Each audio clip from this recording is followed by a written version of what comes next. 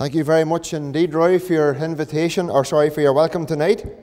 It's lovely to be back to the Lifeboat, but unfortunately for the reason our brother Bertie has been laid aside. But I'm so glad tonight I was able to come and to help out here in the Lifeboat. Isn't it hard to believe, friends, that it's a year ago tonight was the closing night of the mission that we had here last year? Where has indeed time gone? I find time's very much like my hair. It's disappearing very quick. The only thing you can do with time, you can redeem the time, but I can't redeem the hair. But thank you very much indeed, Roy, and I'm just so glad that I was able to come this evening. From June onwards of last year, I had it upon my heart. I believe it was the Lord laid it on my heart. Keep January free. And I know I had only one Sunday to do in January because I just felt that the Lord wanted me to take a wee time out just to recharge and to have a wee time out. And but you know, the Lord knows the end from the beginning. And the Lord knew that my father was going to pass away just before Christmas there. And the Lord knew that what was coming. My father's death was a great shock to the family, but it wasn't a shock or surprise to the Lord. The Lord knew. And the Lord makes no mistakes. And I would like to thank the fellowship here for your faithfulness and your praying for us as a family during our time of sorrow and grief. Now we're turning tonight to John's Gospel, and we're in John's Gospel tonight, chapter 9. The Gospel of John, and we're in the 9th chapter this evening, and we're commencing to read from verse 1. John chapter 9, and reading from verse 1, please.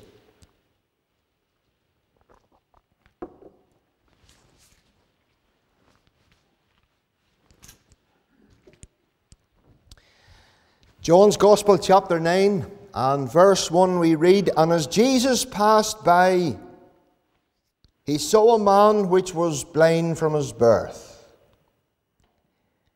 And his disciples asked him, saying, Master, who did sin, this man or his parents, that he was born blind?" I want you to notice, first of all, the question that the disciples asked. Master, who did sin? This man or his parents, that he was born blind? You see, the disciples here in verse 2 somehow believed that this man one day was born as a little blind baby, and they tended to believe that this man was born blind because of some sin that had taken place. They said, who did sin, this man or his parents, that he was born blind? You see, they believed that sin must have happened somewhere to cause this man to be born blind. You know, I want to put a wee record straight, because some people believe that when a wee baby is born into a home and it's born with some disability, they nearly tend to believe something happened somewhere to cause this to happen. Sometimes the very parents themselves blame themselves when something like this happens. What have we done wrong? Or where have we gone wrong that this should happen? But you know, sometimes, child of God, we need to listen to what the Lord Jesus answered. He says, neither hath this man sinned nor his parents. You see, child of God, I want you to know this evening, my dear friend, the Lord Jesus made it very clear. It was nothing to do with what anybody had done. I have noticed, and I know a number of real godly families where they had wee children come into this world disabled. And it was no fault of their own. And it's wrong for people to judge them. And it was the same on this account. Here was a man who was born blind. One day he came into this world as a tiny blind baby. And the Lord Jesus answered and said, Neither hath this man sinned nor his parents, but that the works of God should be made manifest in him. He said, I must work the works of him that sent me while it is day. The night cometh when no man can work. As long as I am in the world, I am the light of the world. When he had thus spoken, he spat on the ground and made clay of the spittle, and he anointed the eyes of the blind man with the clay, and said unto him, Go wash in the pool of Siloam, which is by interpretation sent. He went his way therefore and washed, and came seeing. The neighbours therefore, and they which before had seen him that he was blind, said, Is not this he that sat and begged? Some said, This is he. Others said, He is like him. But he said, I am he. Therefore said they unto him, How were thine eyes opened?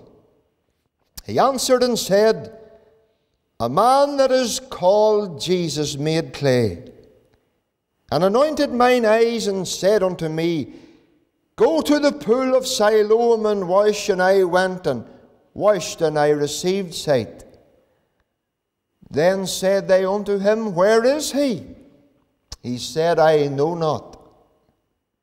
They brought to the Pharisees him that aforetime was blind. And it was the Sabbath day when Jesus made the clay and opened his eyes. Then again the Pharisees also asked him how he had received his sight. And he said unto them, He put clay upon mine eyes, and I washed and do see. Therefore said some of the Pharisees, This man is not of God, because he keepeth not the Sabbath day. Others said, How can a man that is a sinner do such miracles? And there was a division among them. And we know that the Lord will bless that reading from his own precious truth. In John chapter 9, and these verses that we have read tonight, my dear friend, we are introduced to a man this evening who had a wonderful encounter with the Lord Jesus Christ. And I want to say to you tonight, my dear unsaved friend, the greatest encounter you'll ever have on earth is an encounter with the Lord Jesus Christ. I can thank God tonight that I had that wonderful encounter on the 26th of August 1985. An encounter that not only changed my life, but it was an encounter tonight that changed my destiny. Because I was a lost sinner on my road to hell. But that night when I met the Saviour, my destiny changed. And tonight I'm on the road to heaven. I want to say this evening, my dear unsaved friend, before you leave this meeting tonight, I trust that you'll have that soul-saving, life-changing encounter with the Lord Jesus. You know, there's nothing like an encounter with him. You see, this evening we come to a man tonight, just a poor blind beggar. A man tonight who is blind from his birth. From the very moment he was born, this man never knew what it was to look to and see the loveliness of light. All his days were spent in darkness. And as we look at this man in John 9 tonight, I want to say that he's a hopeless case as far as the human effort's concerned. He's beyond human help. He was a man tonight who nobody, anything or nothing could do anything for him. I see tonight a person with a great calamity because he was blind from his birth. You know, friend, tonight, If you're in this meeting and you're not saved, this is how you are spiritually. Because the God of this world hath blinded the minds of them which believe not. And tonight the devil has you blind. And this evening, friend, tonight there are things that you cannot see. And perhaps this evening, my dear unsaved friend, for many years you cannot see tonight that you're a sinner. You cannot see tonight that you're perishing in your sin. There's a whole lot of people tonight cannot see that. And there's a whole pile of people this evening who cannot see that the very fact why Jesus died on Calvary's cross, that He died there for them. You know there's people who can't even see that this evening. That the Lord Jesus, that when He died on that cross on Calvary's hill, they cannot see that He died for them. My dear unsaved friend this evening, I want you to know that Jesus died for you. You see, not only do we see a calamity, but I see a compassion.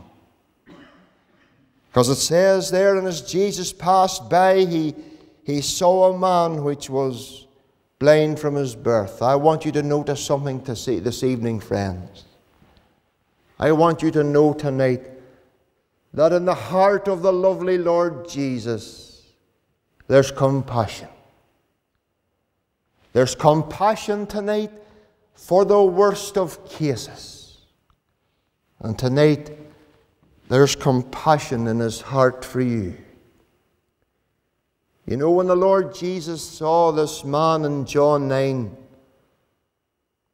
we don't see Him looking at him and walking on. No, we see that His heart was touched and His heart was moved as He saw this poor old blind man. And you know, friend, this evening, the Lord Jesus has a heart of compassion for the lost. He has a heart of compassion for the perishing. He's got a heart of compassion for the sinner this evening. And my dear unsaved friends sitting in this meeting, I want you to know tonight, as the Lord Jesus looks upon you and upon your soul, He looks upon you tonight with love and with compassion. And I wonder this evening, my dear unsaved friend, do you understand tonight? Can you see tonight that this same Lord Jesus in John 9, as He saw this man which was blind from his birth, sees you this evening?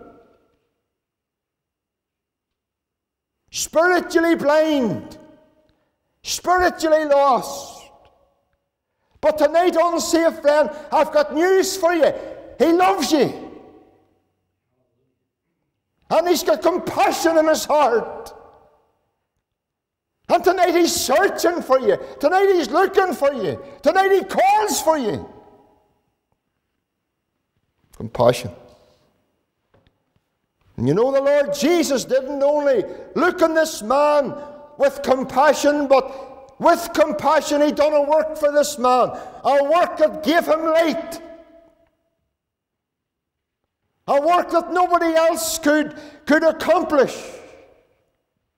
I'm telling you, the Lord Jesus this evening is able to do something more than what religion can do. Religion didn't do anything for this man.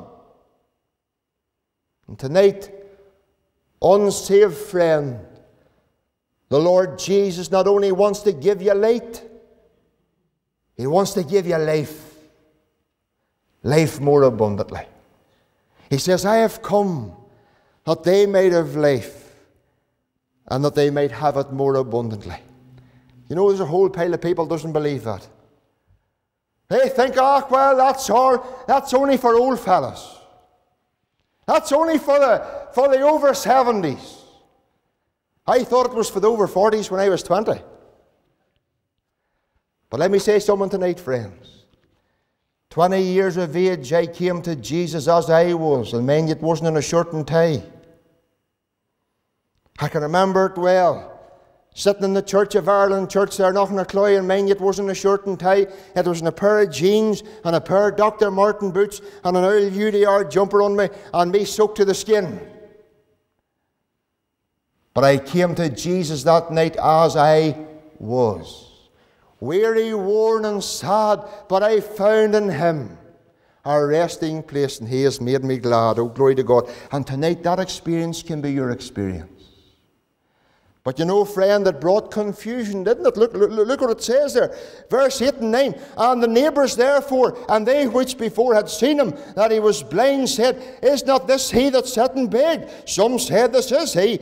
Others said, He's like him. I'll tell you something now, friend. There's people in whose lives the Lord changes, and it brings confusion. Is this the wee man that was blind there this morning? Is that the man that sat in bed? Yes, boys, I think it's him. Well, it looks like him. You know, friend, the Lord Jesus brought a change to this man's life, but it brought confusion to the community. Same thing happens. There's people who the Lord has saved, and people would say, you know, I don't believe that's the same man at all. I can say this evening the Lord Jesus brings change, and He brings a difference. I remember walking across our estate under in Sydney Crescent, and this wee woman came across. She came across like a bullet. She says, Is it true? I says, Is it what true? She says, Is it true that you're saved? He says, Connie, it's true. She says, I knew someone was different. You know, the biggest people who I felt awful difficult to tell was my mother and father. How are they going to take it? They were staunch Church of Ireland. And I said to myself, boys, to tell them that I'm saved by you would really throw the coal in the fire. And I remember sitting at home, I come home from Derek Loans that night, and I remember sitting down at my tea table, never said a word. It was Tuesday night, never forget it. And there I was eating my tea, and my mother asked me the question, are you saved? I says, who told you? I just eat away, you see. And I was quaking at the same time. I was eating away like that. She says, nobody told me. I've seen the change. He says, what do you mean you've seen the change? Notice the cursing stopped. I just noticed the difference in your attitude. I can tell you, friend, tonight the Lord Jesus brings a change. He can bring confusion. Boys, I don't believe that's the same fella that I knew. That's the change. Many people, like I wasn't a drunkard or an alcoholic, or I never gambled or nothing like that, but I was what they call the local idiot. And people say, I can't believe George McConnell's here. I can't believe it. But I'll tell you this. When the Lord Jesus saves, He brings a change, and it's a change that people notices it. And I'll tell you this, friend, if there's no change, then there's a question. And this whole incident brought a great confusion to the neighbours. I tell you, even the very old Pharisees were at others' throats.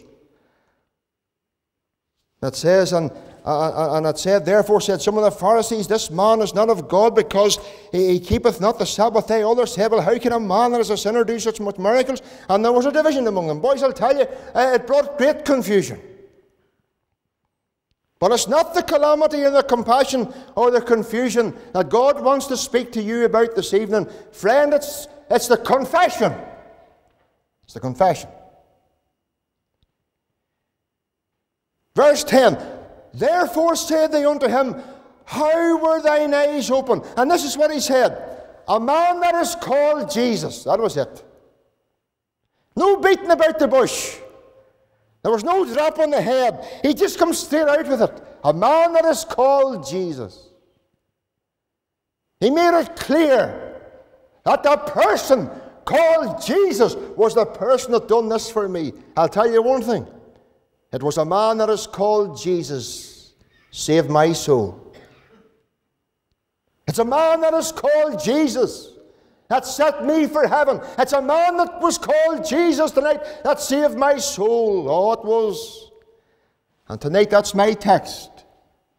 A man that is called Jesus. I want to see a friend tonight. There's nobody else tonight that the Lord wants you to think about other than a man that is called Jesus. And as we look at this man that is called Jesus tonight, the first thing you ought to know about this man, he's the Son of God. I'm telling you tonight, honestly, a friend, this man that is called Jesus tonight is the Son of God. And you need to believe tonight he's the Son of God. And my friend, this evening, always remember that, because many say different. Others say, well, now, I don't believe he was the Son of God. I believe he was a good man, and I believe he was this, and I believe he was that. Let me make one thing absolutely clear tonight, honestly, a friend. He's the Son of God this evening. Remember the centurion at the cross said, truly this man is the Son of God. Even the very demon said, Jesus, thou Son of the Most High God. Even God himself said, thou art my beloved Son. Listen, unsaved friend, I'm going to warn you of someone this evening. This man that is called Jesus is the one with whom you're going to have to do with someday.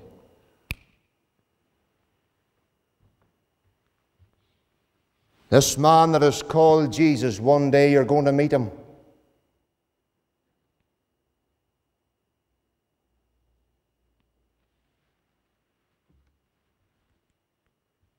I'll tell you this, friend, he's not only the eternal one, he's the inescapable one. And unsaved friend, I want you just to pause for a moment and ponder on the moment when you're going to meet him and you're going to stand before him. Stand before him, you will.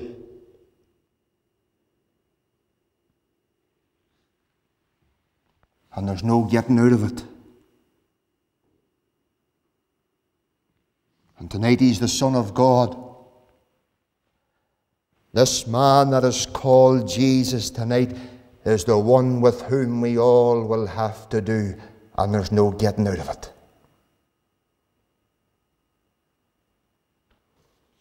My dear unsaved friend tonight, now you just pause for a moment. Because the Lord Jesus Christ, one day, will face you.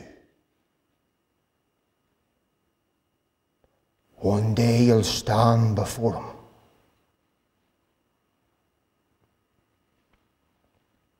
And I'm telling you now, unsaved friend, there's no escaping the fact. One day,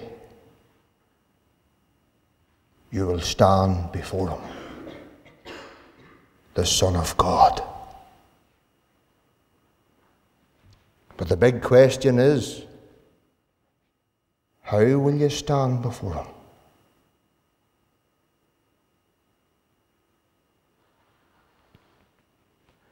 There's a story in the Gray and Adams' commentary about a doctor who made it his chief concern in matters of religion to degrade the character and the deity of Christ. He viewed the Saviour with such contempt that he always spoke of the Lord Jesus as nobody other than the carpenter's son. He was nobody other than the carpenter's son. During his final weeks of life on this earth, this man was dying from a terminal illness. And he was heard saying often, I'm a dying man. I'm a dying man. And what affects me most, he said, what affects me most, I'm going out. I'm going out to be judged by the carpenter's son.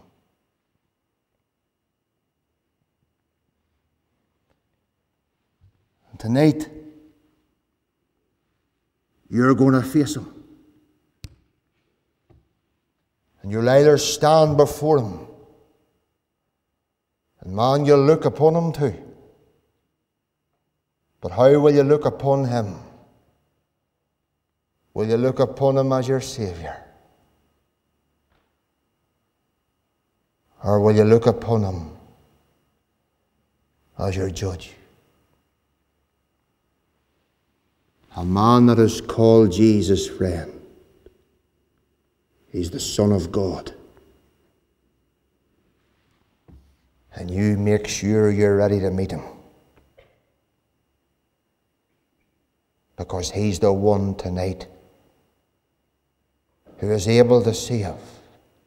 Glory to God. But he's the one tonight who also destroys both body and soul in hell. A man that is called Jesus' friend. Now you think of him tonight. The Son of God, but listen to it, who was sent from God. You know, we read that the Father sent the Son to be the Saviour of the world. And I want you to see this man that is called Jesus tonight. He's the one tonight who came to seek and to save that which is lost. He came into this world to save sinners. He came into this world not to condemn the world. Listen to it. He came into this world that the world through him might be saved. This man that is called Jesus tonight, friend, he came to seek you, but he came to save you. He came to save you from your sins. He came to save you from going to hell. This man that is called Jesus. I'm telling you this evening, my dear friend, God sent him into this world so that lost sinners, such as you and I, could be saved. And that's what you are this evening, friend.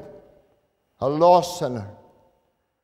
But I want you to know this evening that God sent him into this world not to condemn you, but that you through him could be saved. Oh, friend, I often think of that wee verse written by Stuart Kane, where he penned those words, when I think that God, his Son, not sparing, but sent him to die, I scarce can take it in. And on the cross, my burden gladly bearing, he died, he bled and died to take away my sin. And this man that is called Jesus tonight, unsaved friend, stands between you here and now and eternity. And tonight he wants to save you. Tonight he's calling you. He's been sent to seek you. And I'll tell you this, friend, what you do with a man that is called Jesus this evening will determine what he will do with you in eternity. Oh, friend, tonight, I can say with a word of testimony, in loving kindness Jesus came, my soul in mercy to reclaim. And I want to say tonight, unsaved friend, a man tonight that is called Jesus. He's the Son of God who was sent from God to be the sacrifice of God. You know, friends, this evening, that's why he came. He came to go all the way to Calvary's rugged, blood-stained cross. And there on that hill so long ago, friends, they took this man that is called Jesus and they nailed him to an old rugged cross. They put thorns on his brow. They stripped him naked.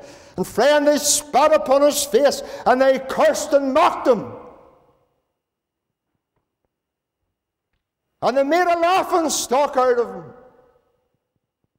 My friend, they lifted him up on Calvary's hill that day, crucified to an old rugged cross. And friend, I want you to see a man that is called Jesus tonight, crucified, with nails in his hands and feet, and his visage marred more than anybody else's. And I want you to notice, friend, that this man that is called Jesus, that hung on Calvary's cross that day, hung there because of you. Because he died that we might be forgiven. And he died there to make us good, and he died there that we might go at last to heaven, saved through his precious blood. Because you know, friend, God demanded a sacrifice. God demanded a sacrifice. You see, friend, tonight no sacrament could meet the demands of a holy God. With people all over Northern Ireland tonight believing that their Holy Communion is going to save them. No.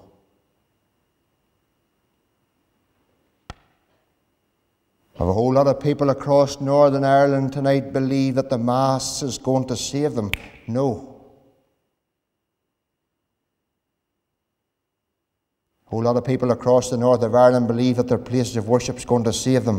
No.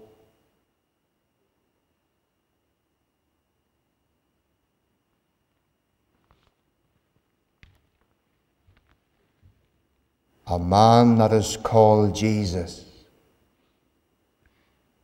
had to give his life as a sacrifice on Calvary's hill on your behalf and on mine.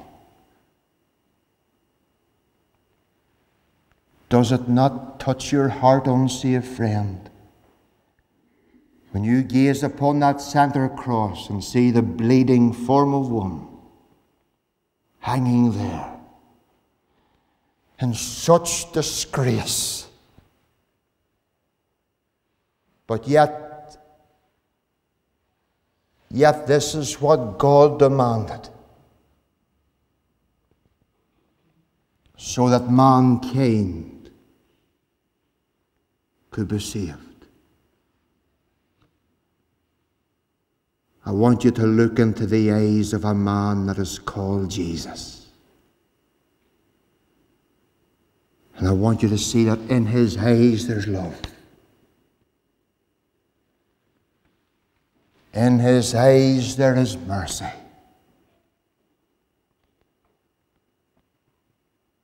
In his eyes you can find tonight that longing that he has within his heart, that you would come to him. Because unsaved person, tonight you're perishing. And you and I don't know how long any of us have got left on this earth. But the only hope that you have between now and eternity is in a man that is called Jesus. And I'll tell you this, friend, this evening. I want you to listen. And I want you to hear him say, come. Come unto me. Because him that cometh to me I will in no ways cast out. But I want to finish this evening. Unsaved friend, this man tonight that is called Jesus offers you tonight the salvation of God. Neither is there salvation in any other, because there's none other name under heaven. What name's that now? The name of a man that is called Jesus, whereby we must be saved. Can I ask you a personal question tonight? Who or what are you hoping in when it comes your time to die?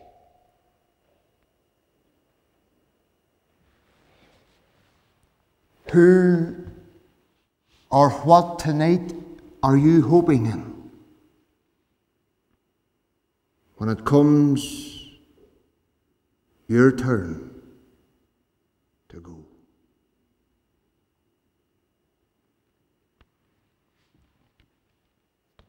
Many tonight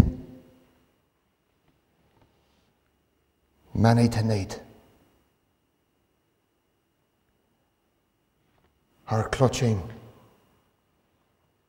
and holding on to something, on the things that will not count.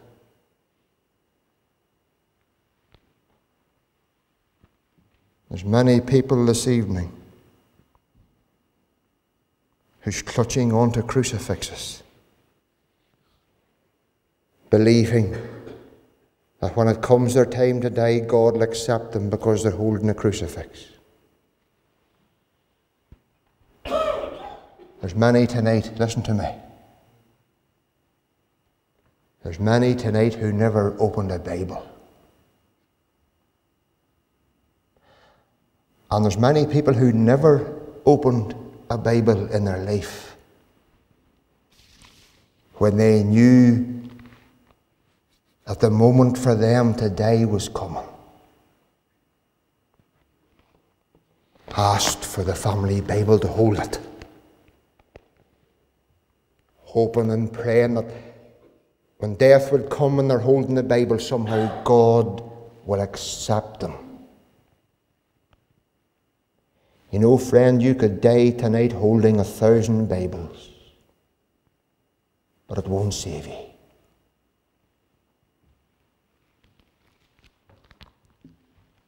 I want you tonight, and I invite you to take the nail-pierced hand of a man that is called Jesus and take him into your heart this evening to be your Saviour. Because as many as received him, to them give he power to become the sons of God.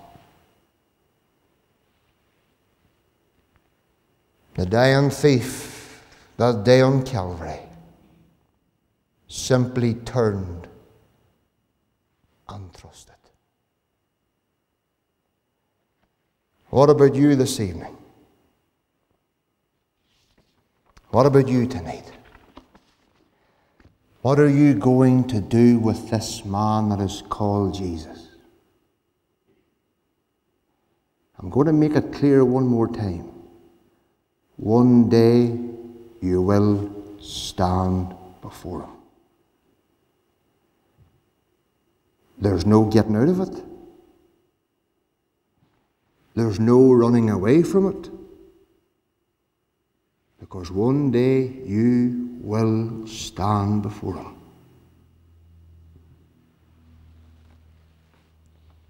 And you make sure that you put things right before it happens. How do I do that, George? Well, I'll tell you how you'll do it very simply. You repent tonight of sin. And you repent tonight from the silly old notions that you have, that I'm good enough and my church and my clergyman and this is going to save me. You repent of all them old silly notions. And you come believing that a man that is called Jesus, who died for me, is the one that saves and must save. And you ask him to come into your heart and believe. And you get it right tonight before you leave this meeting. Because I'll tell you this, you can't leave it and walk away from it. But one day, there's no walking away from the moment when you'll stand before him. Will you trust him tonight before it comes? Will you take this man that is called Jesus tonight into your heart to be your Saviour? So that when it comes your time to die, all will be well. As my friend this evening, all I do tonight is uplift this one man as the only Saviour of sinners. And tonight, he needs to be your Saviour. Don't perish. Don't reject him, friend, receive him. Come now to this man that is called Jesus and be saved. Before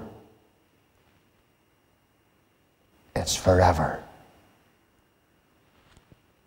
too late. Let's all bow in a wee word of prayer together, please. Every head bowed, every eye closed. Listen, unsaved friend, tonight. Forget about me.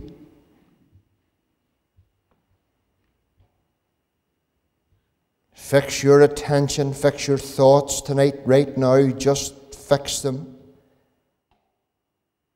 on a man that is called Jesus.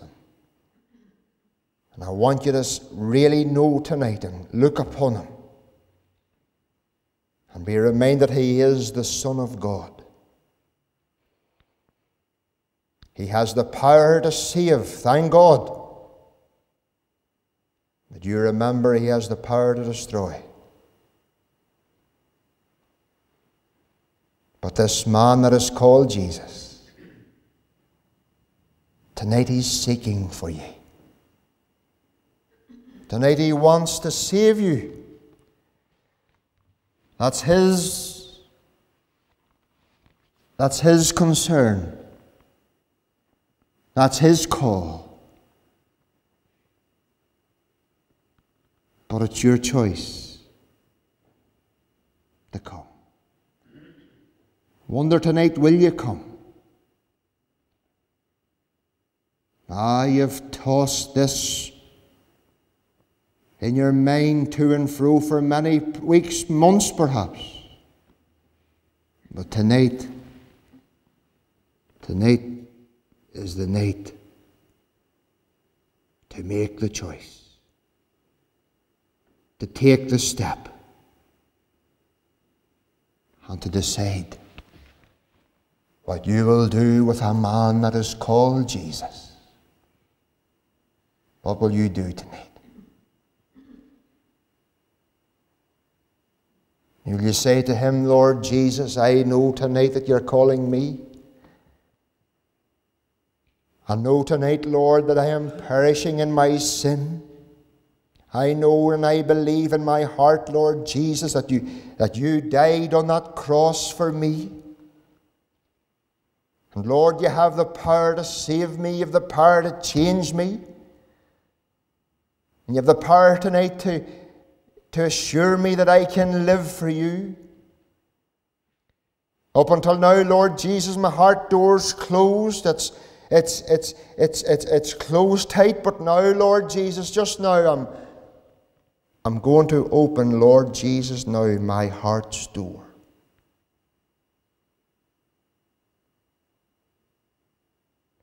And Lord Jesus, I open my heart's door for you.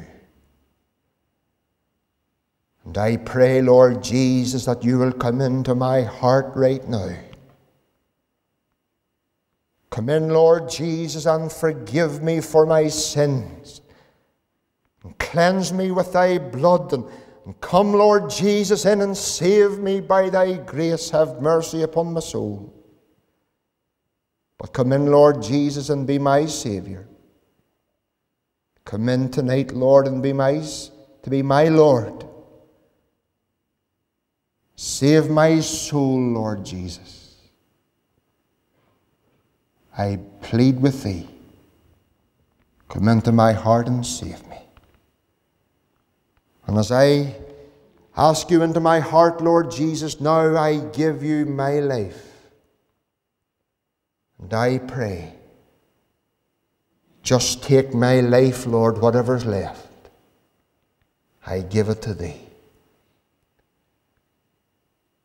And Lord Jesus, I believe. I believe. Praying tonight in these moments, solemn moments as they are. Tonight, if you have made that earnest plea in prayer,